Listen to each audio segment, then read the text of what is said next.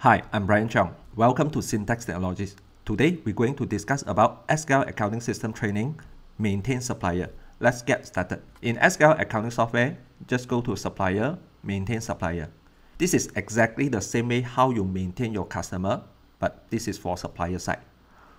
Once you go into Maintain Supplier, it will be a list of all your supplier. You can always search a particular supplier using different criteria. For example, company name. You want to search one customer called something solution, but you cannot remember the full name. Just type solution, and you can able to find the supplier, company name, contact person, phone number, and so on. The outstanding is the outstanding for you deal with this supplier. Or you cannot remember the full company name, and you just can remember the contact person. Just go to attention, click Jen, J-E-N.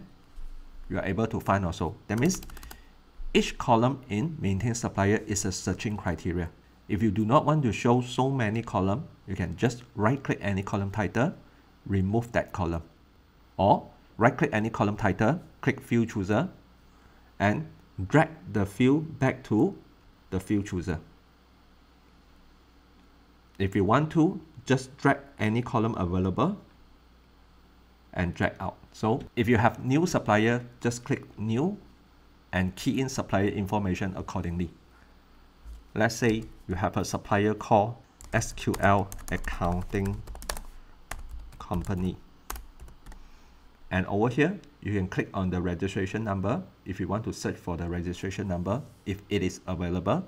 Key in the address, postcode, city, state, contact person, phone, mobile, email, and also same things over branch here. It is actually branch for the supplier or different contact for the supplier. For example, under this supplier, you click the plus sign, you have the finance director contact. Just key in finance director and you can key in the information accordingly. For attachment, it is the same. Just go to attachment, attach any available document. And next time when you want to search for a particular document, you can just go to attachment and open up the attachment.